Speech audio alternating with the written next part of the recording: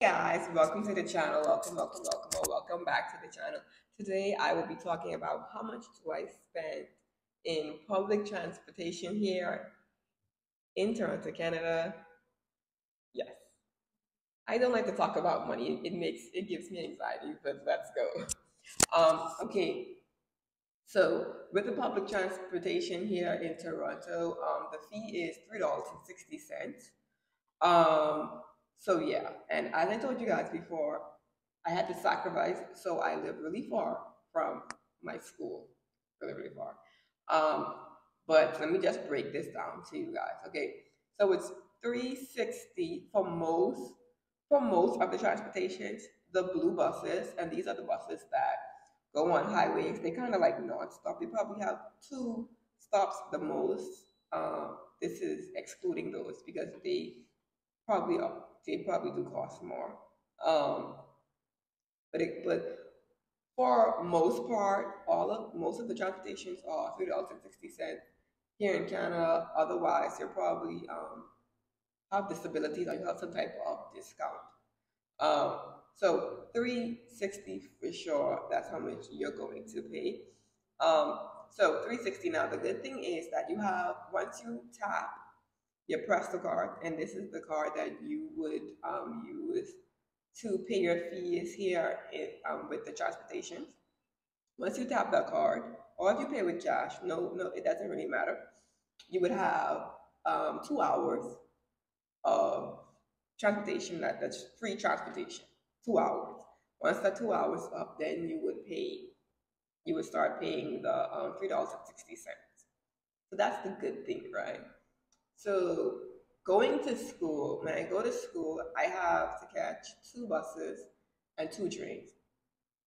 So when I catch the first bus, then I will go on the train. Like I said before, I already tapped, so that's not between 2 hours. So I don't have to pay to go on the train. And once I'm on the train, I do two trains and then I go on the bus. Now, a lot of people don't know this, and I be seeing people. I'm like, please do not tap your card. You do not have to tap your card or pay for transportation once you're transferring to the train to the bus.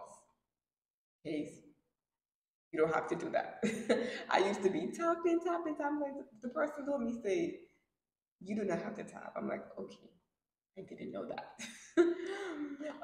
So yeah, that's the beauty of it. You do not have to tap once you're transferring to the train to the bus.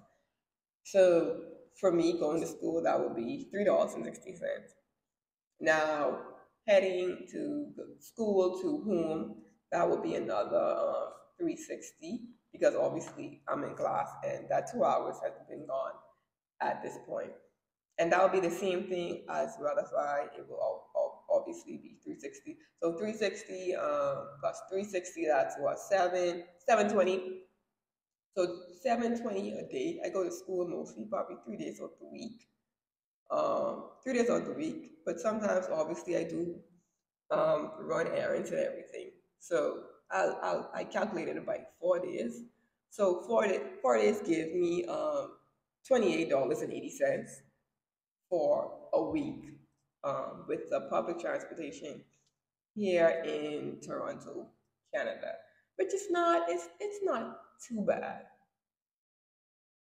It's not too bad, it's not bad. And for the month that will be $100, 115.20. So yeah, they also do have a monthly. You can do like just a one time fee of 150, which I didn't thought made sense because I do not spend. I didn't think that I needed it. Obviously, I don't because my fee is 115, so I don't need it. But if you feel like you're spending more than that, then of course do the one-time fee. They also do have discounts for students, which I don't know why I'm not taking advantage of my discounts. I really have to look into that just to see. So you just have to present to them. I guess you just have to have your student ID and everything, and you could be eligible for a student discount. So yeah, that's some. And one thing I would say is that The blue buses are kind of are would usually be more expensive. Um, with those buses, you would tap when you go on the bus, and then you have to tap, and then you have to tap off. I'm laughing because I didn't know that. I just had to walk off the bus, and they said like, "Girl, they could charge you more," and they surely did. Um, so I just do not bother with those buses anymore. And plus, they take really long. So I ain't got no time for that. So yeah, that's basically what I spent in a day, in a week, and in a month here in Toronto, Canada, with the public transportation. Like I said before, you got to do what you got to do. Um, People will say what they have to say, but at the end of the day, got to do what you got to do until you can get a vehicle, or until you could. See, because you don't want to make rash decisions. I always say that you don't want to make decisions that will hurt you in the long run. So just do what you got to do. It's okay. Chill. Because a lot of people is like, why did you live so far? But hey, listen to me. Airbnb prices, I would at this point I do not like. What if you have to stay in Airbnb for like a month because you can't find um an apartment? You gotta get what you can get because those Airbnb prices are ridiculous. You would spend your month rent in a week in Airbnb.